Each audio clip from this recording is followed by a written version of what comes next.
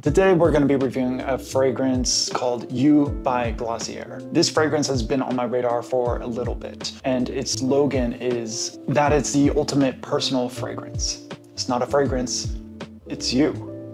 That sounds kind of bold. I mean, what if I don't like the way that I smell? What if I want to smell like somebody else? What if I want to smell like a goddamn unicorn? Okay, maybe not like a unicorn. Although sometimes I do wish I smelled like a unicorn, but you get the point. And this particular fragrance falls into a niche where I am kind of underdeveloped. I am not going to be as thorough as this as I may be in other fragrances. This niche is called skin scents. Basically, your skin, but better is the bill, right? And so there's been a couple of scents that I've experienced in this way. One that I did a review on the channel was Wood Sage and Sea Salt by Joe Malone. The other scent, which I had not reviewed publicly, is Amelie by Fleur. They went on to discontinue that scent and kind of rebrand themselves. And so you may be more familiar with some of their more recent prominent fragrances, such as Somebody Would, Missing Person, Not Your Baby. What a lot of those have in common is that they're understated. They are meant to subtly outline and fit the texture of your skin and just make it that much more impressionable on more personal, more intimate contact, and be a hashtag clean girl aesthetic. Seeing this on my radar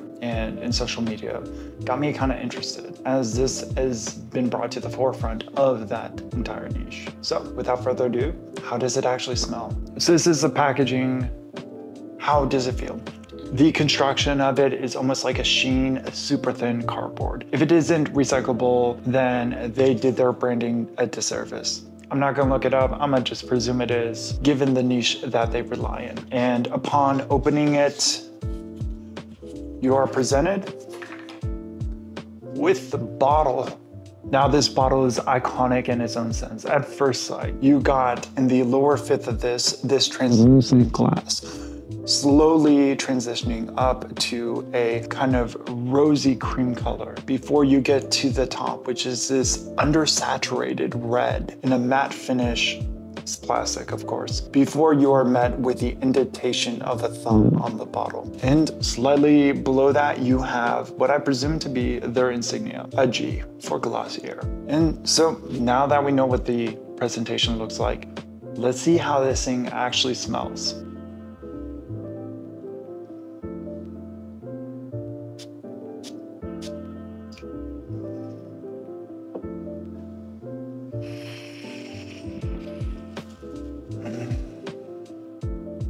I want to hate this fragrance. As somebody that spends a lot of time with fragrances and lusting for a beast mode fragrance, something to get you compliments, make you feel like a man, this fragrance comes in. As I said, I've had a little bit of experience with scents similar to this, and all of them made me feel justified. With Wood Sage and Sea Salt, that fragrance was barely there, and I consider myself to be fairly adept to it, but it came wafting in and then dissipating completely. There was almost no nuance to the fragrance. With particular Amelie, that particular fragrance felt super synthetic, and you could kind of tell what they were going for. Slightly stronger than Wood Sage and Sea Salt, but like still not satisfying to my nose. Enter this fragrance. My expectation was to come into this saying that this fragrance is worthless, or at the very least, it is very targeted to a niche of people that don't care about fragrances. They just want to be able to feel as if they smell clean and nothing else. Maybe they're sensitive to fragrances. Maybe they have some underlying reasons why they just don't want to care about it. And that's fair. Not everybody has to be. However, when I first smelled this fragrance, I felt intrigued, a bunch of emotions, because this scent is not beast mode, but it does something that all the others hadn't done.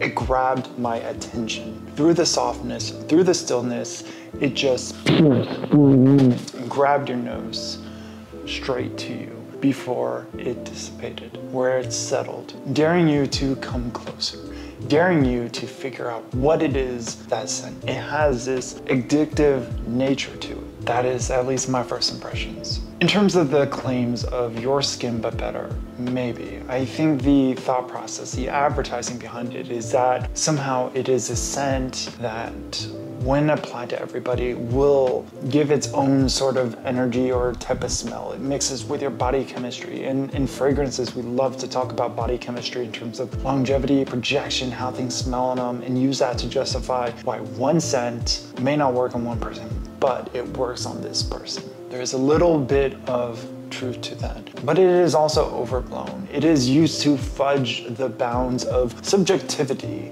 in order to kind of buff over those rough comments or reviews of a particular fragrance. This fragrance, in a way, is almost too prominent in its very nature to kind of fit its outline goals. However, I feel like it achieves the idea better than all the peers that I have smelled so far. It is prominent. It will, in terms of how it mixes with your composition, it will buff out and elevate a scent above your personal scent to the point where it has its own unique identity. And for that, I can't blame it. In terms of the things that bring it this composition, it is musk, it is iris, and a whole bunch of care to detail. So who is this fragrance for? If you've been lost in the sauce, chasing that beast mode, chasing that projection, that first date or ultimate fragrance, this is probably not the scent for you.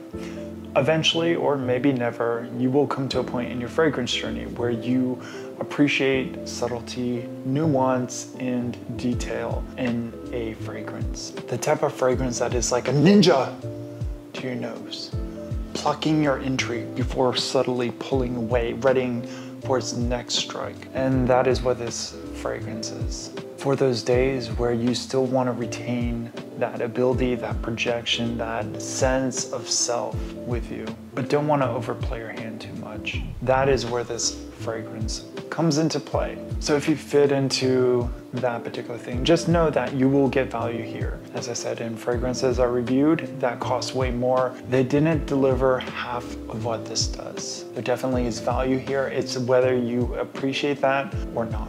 So with that being said, this particular fragrance is a little bit out of my wheelhouse. Maybe I would like to explore more of this, but really a lot of that does come down to the feedback that I get to this video. So if you appreciate it, leave a like, maybe even a comment below, maybe even a subscribe and hit the bell and whatever. You've tuned up at this point.